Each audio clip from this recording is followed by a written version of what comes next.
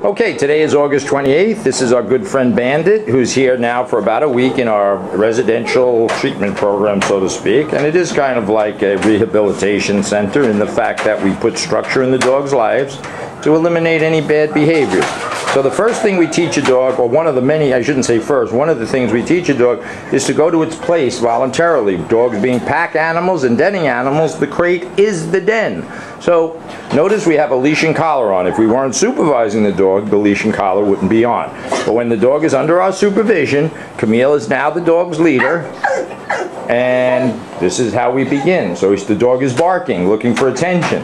What does humans do? Some humans come over and talk and say, "What's the matter, Bandit? Are you okay? Are you hungry, Bandit? Do you thirsty, Bandit? Do you have to go to the bathroom, Bandit?"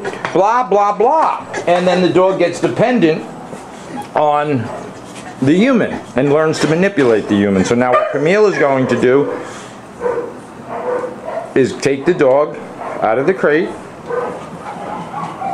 by opening it, but the dog don't come out unless he has permission. So everything has to be done with the permission of the leader. So this door or gate is no different than the gate. Good, okay. Okay. So the dog sat, she said okay. Okay is the release command. She stole a biscuit, he stole a biscuit on the way out. So this is good. So now notice the leash and collar's on. How we're going to proceed now, the dog is investigating our house. If he steals something, Camille is going to... Bandit, leave it. She said leave it. She picks up her leash and collar, because now we're going out. So now the leash and collar, because it's on all the time, doesn't represent anything. The dog is still on free time. Camille is going to ask the dog to heel, and off they go. Notice Camille is relaxed. The dog sits and waits while the door opens. So this door is no different than the crate door. Okay, so here Bandit's prancing now. He was objecting to walking last week. Now he's all about it. Left about turn. Notice Camille's relaxed. The dog turns. Camille turns. She can go fast pace. She can go normal pace. She can go slow pace. And the dog follows. Perfect. Left about turn. Don't lift your hand. Good. Good. She's going to slow down. And stop is the dog's signal to sit. She's going to pivot out with her right foot. She's not saying anything. She's going to go to the dog's side and praise.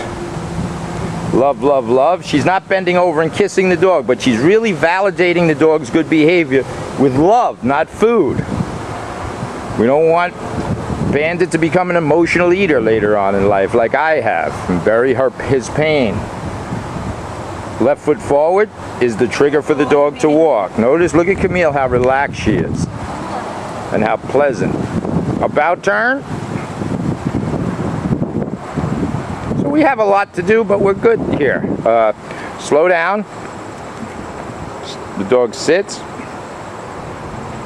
She's going to fix that by stepping out with her left, tight circle to the left.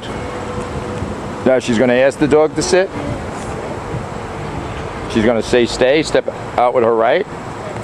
And one of the things are, we're getting closer to an environment of noise and sound. Here comes a car. So we take these noises for granted. We take cars, trucks, lawn mowers for granted. Vacuum cleaners. She's going to call the dog. She's going to do a left turn.